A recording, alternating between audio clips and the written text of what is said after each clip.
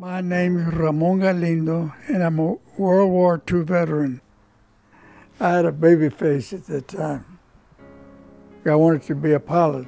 After they interviewed me, said, "Well, I'm sorry, we can take your brother, but we can't take you." I said, "Why?" They said, "No, you're a Mexican citizen, so we can't take you." And I said, "Well, you got my big brother." He said, "Yeah, but he's not in the Air Corps. And the reason you can't get into the Air Corps is because we have a secret weapon. So instead of putting me in the Air Corps, they put me to shoot the airplanes down.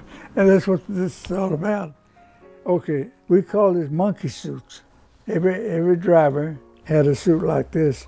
You see, we had earphones, and because if you're a driver, you was also a radio operator. The background that you see there, those two windows, that was our barrack. We all had to be buddy-buddy. You become friends right away. You have to. It's best that you do. You learn to respect the fellow next to you. Anything happens to him, you give him first aid, or vice versa. So you get to be more like brothers, a family. Right here, if you notice, we used to see in the magazines that the airplanes had different pictures of different women. So I decided to go ahead and do what they were doing in the Air Corps. So I painted that, and everybody liked that painting.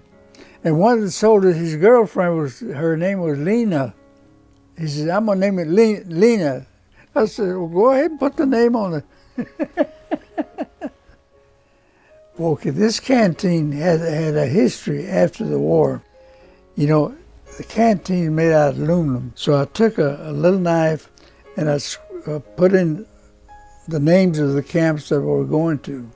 Camp Wallace, Camp Edwards, and when I went to overseas and what countries I went through, it had all that engraved on it and the year.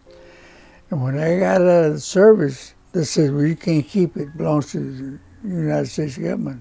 And I hate to give it up, but they claim it was theirs, so I let it go. This was taken in Glasgow, Scotland. I was invited by a Scottish. He was wearing his skirt. But this one, he told me, he said, "Let's go over here, we'll get one and put it on you." I wore that for a day. But this uniform is heavy. It is actually heavy. Now, this is on May the early part of May 1945. We're going from Germany into Pilsen, Czechoslovakia. But before we turn around and come back, Germans were still fighting. They were shooting at us, and that little hole is shrapnel. My finger, I'm pointing at the glass there. It hit the water tank, hit the radiator, and at that time, we didn't hear more firing. So everybody run and got into it and it took off. Oh, okay, so this is up in the Alps. I wanted to go see a friend of mine, and I stopped a civilian, so I gave him a pack of cigarettes for him to loan me his motorcycle. That's what he cost me. He was glad to get cigarettes. Listen, you could buy just about anything with cigarettes. And I got lost coming back. I had to walk. I spent a full night out there walking in Pilsen.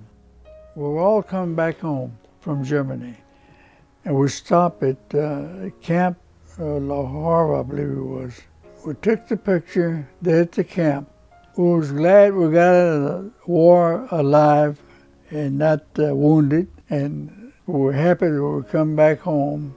We're just hoping that we'd get on the boat and get on back to the United States. And that's a beautiful feeling there.